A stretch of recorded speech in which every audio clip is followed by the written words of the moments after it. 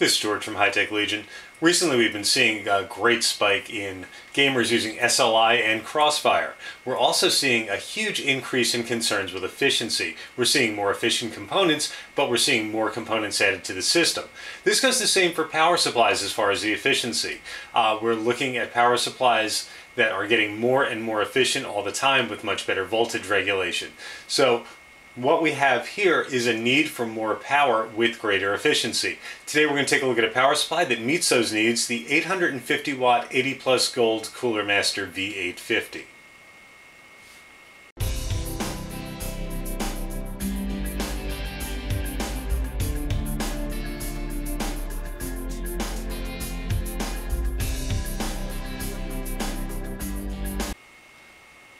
Getting our first look at the V850. As you can see, it comes in a fairly typical Cooler Master box. Really nice picture of the unit on the front and the main specs right on the front. 80 plus gold, fully modular cables, easy cable management, 135 millimeter FDB high quality fan, and 100% Japanese capacitors. Now there are a couple of features that are not listed on the box that are probably a couple of the most important features of the power supply itself. Cooler Master claims that the 12 volt rail on the V850 will stay within 1% at all times up to full load.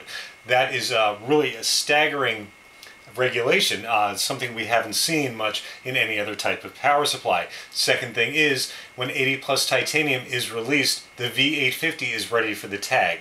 That means that the V850 is over 90% efficient at a 10% load, which is where your computer spends most of its time. So, moving around, get a look at a couple more features here.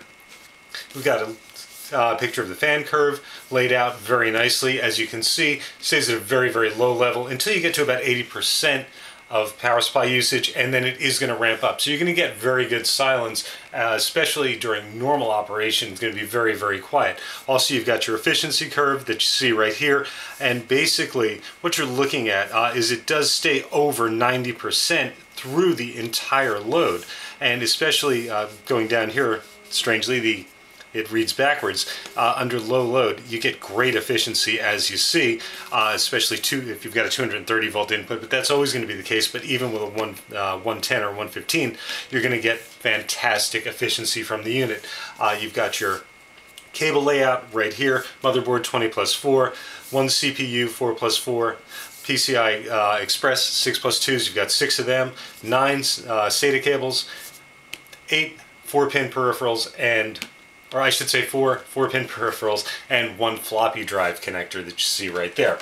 Now, getting onto the unit itself, really nice looking power supply, as you can see. Very, very heavy, by the way. I should say very nicely built, really nice case on it. Silver brushed aluminum around the fan itself with the Cooler Master logo in the center. Moving over to the side, you get the V850 logo right here, as well as the Cooler Master logo. Your fully modular setup is right here. Interesting note about this, as you can see, the motherboard connector right here actually uses 2 separate connectors on the power supply side. It's not laid out in the manual, so you will want to keep that in mind when you're actually wiring up. You're going to be left with this stray cable from your motherboard connector, and it goes right here. You've got your CPU connectors, PCI Express, and all your peripherals right across the side. On the other side, once again, Cooler Master logo, so whether you're mounting top side or bottom side on the fan, you're going to get your logo right side up. On the top, as you can see, Cooler Master logo, once again, with your power supply, or with your power outputs laid out right here. Big note here, 70 amps, 840 watts on the single 12 volt rail. So you've got a lot of power to that 12 volt rail, good amperage, very, very strong, powerful power supply. And going around the back, very simple. The entire back of the unit itself is actually meshed, so you're going to get great airflow through it. Simple on-off switch and power connector right there, and your screw holes for mounting. Once again, 100% Japanese capacitors. Even looking through also the mesh in the back, you can see there's a good amount of heat sinks in there, so you are going to wind up with very good cooling, which is going to enable the fan to spin a lot lower, so for a lot less noise, so you're going to get a much more silent computing experience. Moving over to the accessories, get a multilingual user's guide. basically descriptions of your connectors with all the pin outputs, which is very nice. We haven't seen that very often. Once again, your power output chart, simple mounting guide. Obviously it's 4 screws. There's no mention of wiring whatsoever, and a little bit more info, just on the features and whatnot. I shouldn't say more info, it's exactly the same as what's on the box. So very, very basic guide, but once again, it's a power supply, 4 screws in, and probably know how to wire it up. 16 gauge power supply cable for the wall socket, so not 18 gauge, 16 gauge, so a little bit heavier. Get a bag, as you can see, with drawstring up top for the power supply itself, for storing the power supply if you're ever going to store it. And finally, you've got your bag full of cables with included case, Velcro front. It's nice, tough bag, and the cables inside themselves. As you can see, all flat ribbon, except for motherboard cable, which has nice black sleeving and black cable right up to the all black connectors themselves. Very nice, gives you a nice uniform look to your cables themselves. This way you don't have yellow ends sticking out to blue on your cables, so you get a nice look in the case. Now, you may or may not like flat cables, but these are some of the best cables we've seen as far as flat cables to work with as far as routing. One thing you do notice is that on the peripheral cables, you don't get mixes of your peripherals.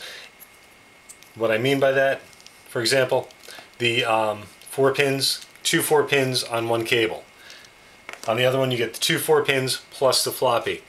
Your SATAs are 4 SATAs on the cable, or I should say 3 SATAs on each cable.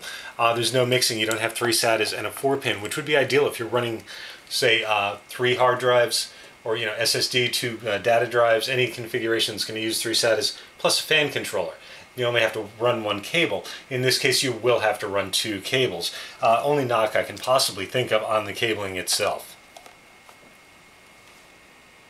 So the V850 makes some lofty claims as far as performance, especially that 1% tolerance on the 12-volt rail. So we're going to throw it in the case, crank up the wattage, and see exactly how it performs.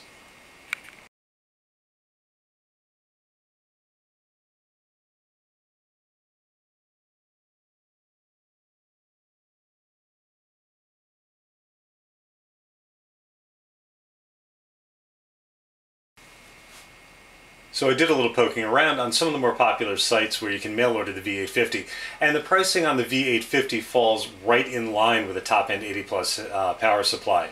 Very, very typical pricing, very average.